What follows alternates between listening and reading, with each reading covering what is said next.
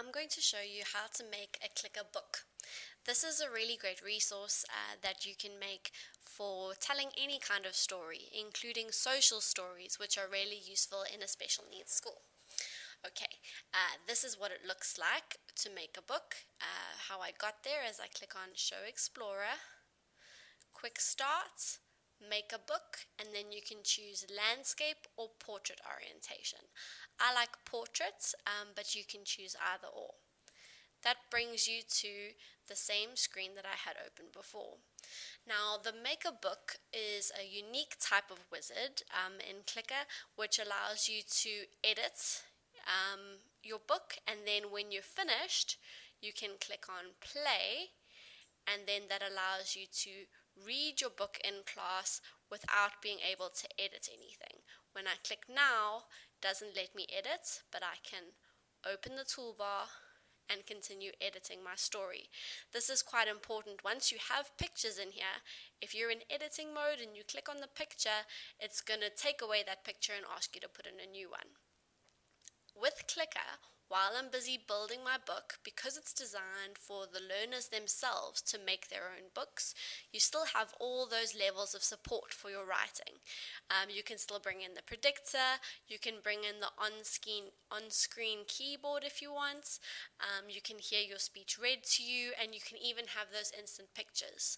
I don't want instant pictures in my book right now, so I'm going to go to User Preferences, Media, and make sure that instant pictures in the document is turned off. Okay, that's fine. Say alright. And now let's say I'm going to start a story about going to the beach. We are going to the beach. Oh, that's actually a little bit too big. So I'm going to highlight all my text and go here to the ABC and make it a little bit smaller.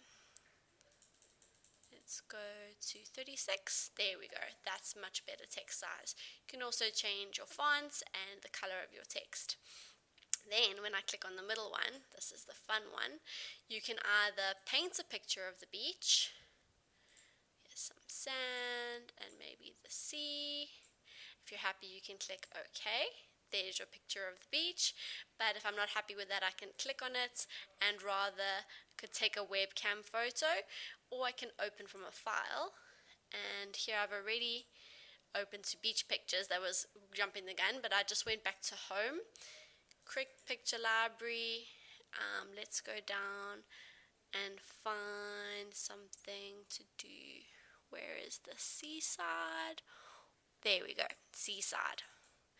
And now I have all these pictures to choose from, or I could even have chosen something from my documents. Okay, so we're going to the beach, and this is maybe Mrs. Smith's class. Okay, that's my front page, looks pretty good. When I click on this icon, it will read back to me with the English speech-to-text engine.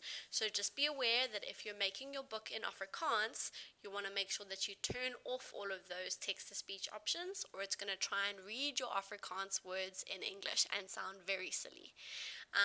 What you can do though is have your own voice be recorded inside the book.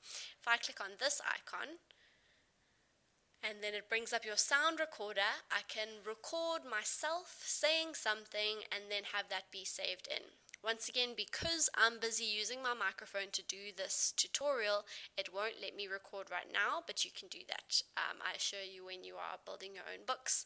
You can then go to the next page, bring in a picture, maybe here, and then I can say, on Monday we are going to the beach, full stop. On Monday we are going to the beach. And I can do the same sort of recording in here, and then I can make another page, add a new page, and keep bringing in maybe different aspects of my story with a picture. Let me just wait for that picture to come up.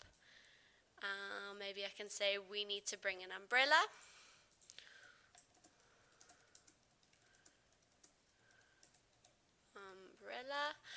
Okay. We need to bring an umbrella. Alright, so if we are finished with our book, let's say we've put in all the pages, we can now say make this the last page. And then if I go back to the beginning and click on play, I can now go through my book, have it be read to me. We are going to the beach. Mrs. Smith's class. Or I can listen to the playback recording of my own voice saying some things, and I can go through the story that way.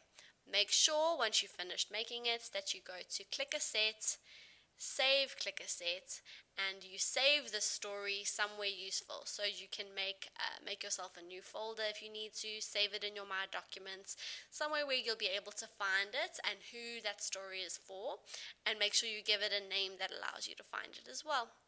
Okay, that is how to create a Clicker book.